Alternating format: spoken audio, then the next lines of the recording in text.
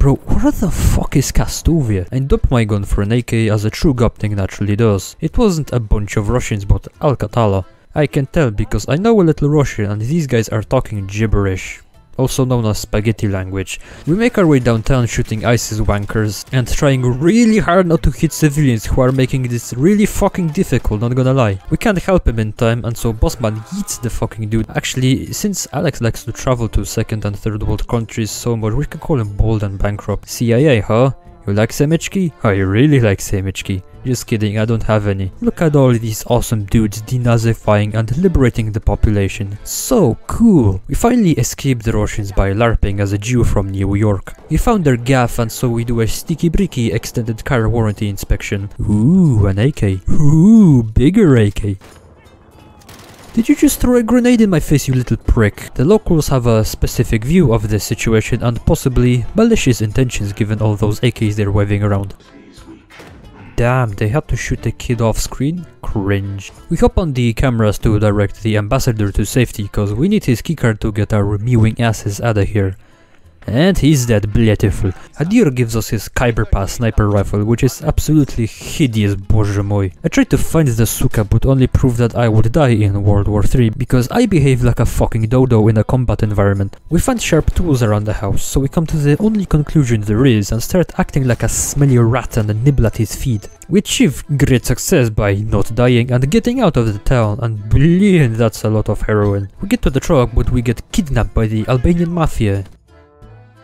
We wake up from a silly little nap after being EP for an undisclosed amount of time. I wonder how much irreversible respiratory damage we have undertaken. Bossman and Gas show up and, I mean, they're clearly disappointed we just woke up. A couple more minutes of unconsciousness and somebody would have had their butthole molested. I was referring to Farah, why are you looking at me, Gas? Farah starts cursing her brother's name, but falls victim to the irreversible respiratory damage. Anyway, we get evacuated from the field and everyone is chatting about how Hadir is the one who stole the gas. While they're busy yapping, I just wanna ask something. So I recently played both campaigns again, on real because I was feeling cheeky, and I noticed a discrepancy. Why does gas look like this in every cutscene? Like, no joke, half the time when you're getting into character from a cutscene as gas, it's just...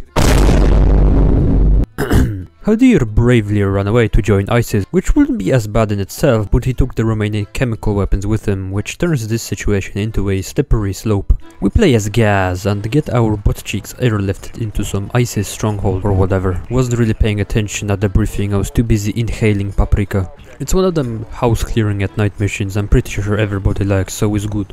I die immediately cause I'm built different, and by different I mean I'm a fucking illiterate monkey. We shoot a scared woman instinctively defending her child. Now, we can't be ordering A-10 strafing runs on third world orphanages if they're all empty now, can we? God damn, I love me some war crimes. Wish I had a PS5 so I could play Helldivers with my mates. We keep going and a marine shoots a dog, which is such a scummy move. Bro stole my kill, like it's not even funny. And AK, don't mind if I do. I die again because of course I do. We clear the gap but find no sign of neither the wolf nor Hadir. We find out from the locals where they went, so we go there. Bro, what the peach jets is this? Do these guys think they're Colin Firth or something? Got all their fucking secret bunkers and shit. We switch to Bold and Bankrupt and hop on down inside, but then a big boom happens and we are cut off from everyone else. Bro, what kind of urod puts a sight on a shotgun? Especially such an ugly one. It's like turning fine rifle into this abomination, there's no point to it. Well, regardless, we dash through the caves, popping hipsters like this is GTA, and then I pick up an AK.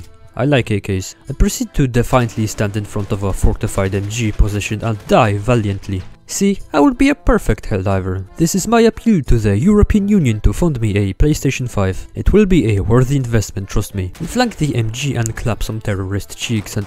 oopsie, that's my ally. I will say again one last time, I would be a perfect Helldiver. Anyway, we get separated because jumping on wooden boards that are like 200 years old and don't even know the concept of maintenance didn't appear to be such a good idea. Despite this, we keep going and keep trolling the locals by burning them alive. They didn't take to this very kindly and then tried to turn me into shashlik. It's poetic how they fight fire with more fire. Just so happens that the fire began spreading all over the 200-year-old wooden boards that don't even know the concept of maintenance, so I make a desperate attempt to climb my way out of the inferno. I almost die, but Farah saves my clumsy ass in a cutscene, so I guess we're good. We find a wolf with a bomb strapped to him and a camera. Either his friends pranked him or he's live streaming on Instagram to fund his terrorist organization. We shoot the bozo because who wouldn't? But then we start defusing the bomb, which is a little confusing. Like, what's the point if he's dead anyway?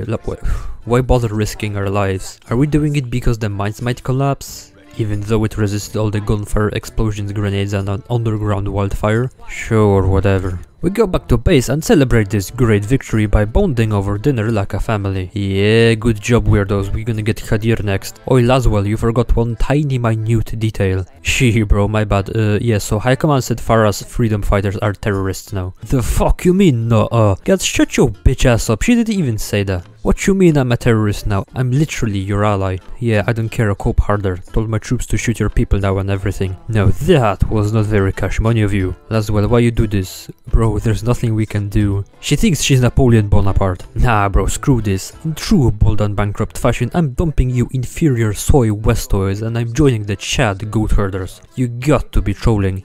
We've been trolling ever since this retard started playing this game, it's nothing new. We get a flashback to 10 years ago. We are playing as Farah and we are in Gulag. We chat with our brother who's managed to obtain some mysterious keys and he chucks them to us. The Albanian comes over to pay us a lovely visit. We go to a sketchy room where he starts interrogating us about who Commander Karim is. Spoiler, Farah is Karim, that's literally her surname, but we keep telling him Karim is dead. The Albanian gives us something to drink and then gives one of our cellmates a free plastic surgery involving opening up the brain to some additional ventilation to help her cool down faster in this hot country. After all that, he gives us something to eat. Psych! He then reveals he knew we were Karim all along. If that's the case, why did he bother asking us earlier? He then asks about the missing key, but as always I lie because I think I'm Darth Vader. This kinky ass Albanian starts choking me, but then an explosion happens or whatever and he leaves. I escape my cell and take out a couple guard, and then make my way to our cellmates and freedom. The key, as it turns out, opens up a gun locker, which is convenient. We start a revolt in the Gulag, popping Russians left, right and center. We eventually find ourselves at the mercy of our enemy. However, Postman comes in clutch to save our clumsy asses. So that's how they met, huh? Nice.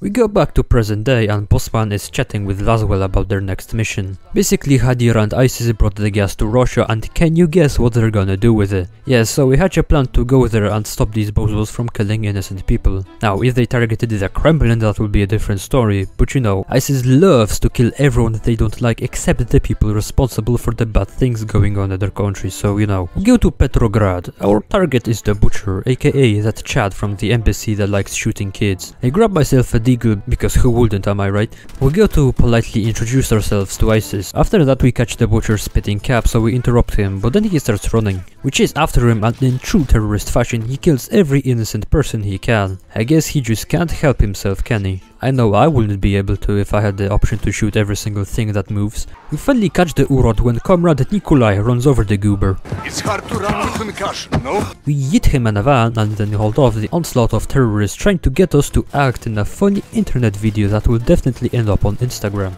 We traverse to a super sneaky location where we ask some kinda violent questions regarding the location of both Hadir and the gas. He does appear to be physically resistant, so we do the old kid and wife strat, the meta of interrogation. Bossman gives us a gun and we wave it around maliciously. I even pull the trigger but it's empty, so we start loading. The Butcher suddenly has a change of heart and tells us everything we need to know. I pop one into his head and we leave. We go to Moldova. Wasn't expecting that. A surprise to be sure, but a welcome one. We scout the area where Hadir might be and come up with a couple of possible locations. We come on down and utilize the darkness to our advantage. We infiltrate some gaff and clear it, but no Hadir. Instead, we find a hostage who had maybe a punch or two too many. We then go to a pool and find the suppressed Kalashnikov, which is a dream come true. It's like the devs knew I would love to have a silenced AK for this mission. Anyway, we clear the place again, find no Hadir. Instead, we find the exact same guy we were just after freeing. Like, come on bro, the devs really couldn't be bothered to make a few extra models. Anyway, we go to the last place we gotta search, aka the church, and unfortunately I get my clumsy ear spotted, so the situation gets a little tense. Regardless, we achieve great success by finding yet another clone, but this time he actually knows something. We go to the nearby mansion palace thing and immediately get myself killed. We achieve more progress with the second attempt because we get killed inside the building this time. Third time's the charm though, and after massacring every bot I encountered, we go up to the floor the clone hostage was yapping about and we find Hadir. He claims to have found the factory that makes the chemicals the Russians so enjoy using in Urzikstan. However, we ourselves get found by the Russians and all trolling breaks loose as we bravely rode away from the helicopters. We escape via dodgy sewer tunnel, hip hip hooray I guess. We go to Urzikstan and we chat with Farah about the supposed chemical weapons factory that Hadir located. We convince her to help us blow this badabimbozo up into the stratosphere. We go to Georgia. That's the last place a Russian would want to plant a weapons factory. Maybe it's secret or something, cause I find it hard to believe the locals would not hang every single Russian in that place upside down by his testicles. Anyway, we begin an all-out assault and we play as bold and morally bankrupt. Bro, why would you ever bring this diabolical sniper rifle? Ah yes, of course, ditching the gun for an AK. Oh damn, this is like a proper battle and everything. I wonder what the Georgians think of Westerners, Arabs and the Russians shooting each other in their country. We make our way up to the mountain utilizing every go-go gadget at our disposal. We got like the funny laser and an APC as mobile cover. It does blow up eventually though, cause we can't have shit. We break into the facility itself though. We split up to achieve different objectives. The fight inside was equally as fierce as the one outside, and we die a couple times. We meet up with Nikolai who gives us remote explosives. We continue on and achieve more war crimes via burning our enemies alive. We then come across the Juggernaut and well, you know what, I'll just show you what happened.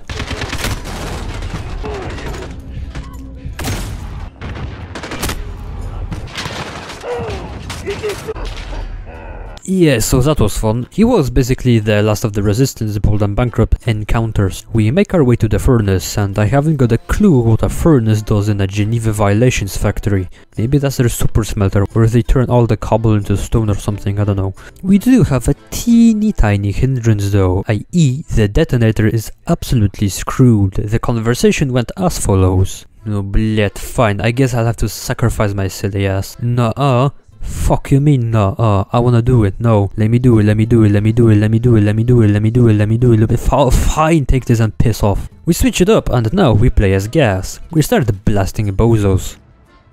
Did you just fucking smack me?